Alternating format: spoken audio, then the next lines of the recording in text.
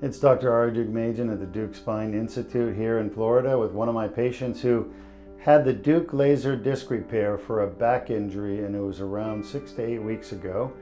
And you're back for a checkup. How are you feeling today? I feel wonderful. I feel great. I feel fantastic. I mean, this is the man. He's the man. Well, and I came in with a lot of pain, a lot of pain. I couldn't believe it. And now I'm virtually pain-free. It's unbelievable.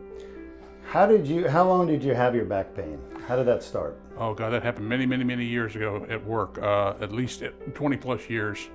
And I had other surgeries in the past, and they really didn't help. And this last one, it just got so bad that I had to do something. I had to do something. So luckily, through the grace of God, I came here, and Amen. Yeah, and I'm A1 now.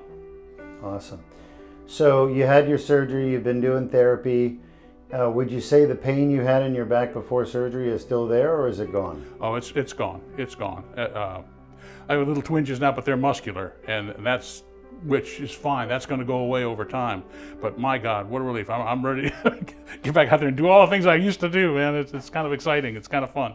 Well, it's important that people understand too. When you have 20 years of chronic debilitating back pain, what happens is the muscles in your back shrivel up and atrophy because you're really not active anymore because it hurts too much. So, you know, we can fix the spine pain, but it's going to take time to rehabilitate the muscles and get them back to normal. So I'm glad we're touching on that.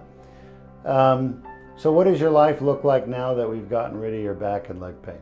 Well, yeah, I'm going to go back to what I've always done and what I've always enjoyed doing, which is my automotive hobby.